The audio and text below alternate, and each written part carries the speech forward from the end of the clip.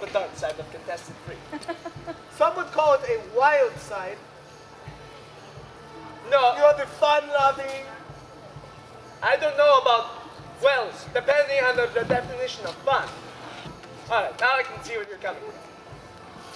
Okay, now let's get started with the questions. Contest our volunteer. Do you have a question you would like to ask?